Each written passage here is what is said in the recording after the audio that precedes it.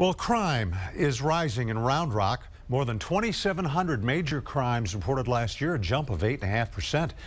Now, part of the problem, an increase in population and an increase in larceny theft. Other crimes up too, though, just like the population. Police say it's largely because of Round Rock's growth. Not a bedroom community anymore.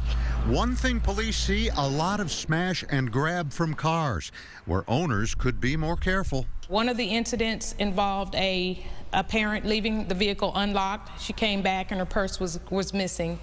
At a separate incident at a different daycare, we had the parent did go through the effort of locking the door. However, they left their purse in the front seat of the car. They'll want to run in, leave their car running, leave their purse or cell phone in the front seat, and when they come back, it's gone. Then there are things like this spring's incident, when a woman came out of a bar near City Hall with a gun and refused to put it down.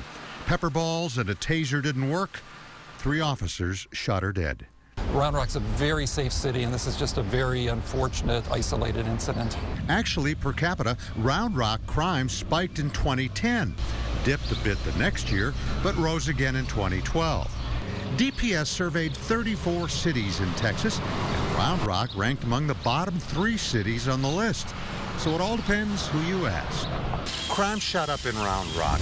Do you have a sense of that? No, not at all. Not at all. Round Rock is one of the safest cities that I know of. Have you noticed it? Absolutely.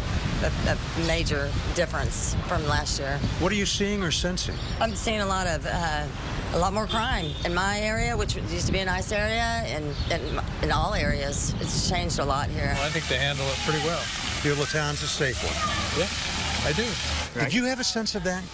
Yes, I did. In fact, I was so pleased when my neighbor moved in, and he is the Austin PD. I was happy, grinning. Thank you very much. Well, Round Rock's rapes and robberies at an all-time high last year.